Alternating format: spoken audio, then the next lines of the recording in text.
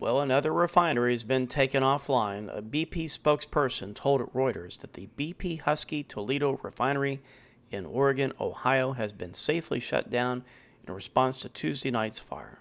The fire's cause is still unknown, but sources told Reuters leaking fumes from a crude unit may have caused the ignition in another unit at the facility.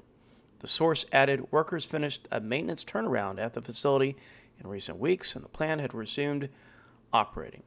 The refinery, get this, processes up to 160,000 barrels of crude oil daily, providing the Midwest with gasoline, diesel, jet fuel, propane, asphalt, and other products.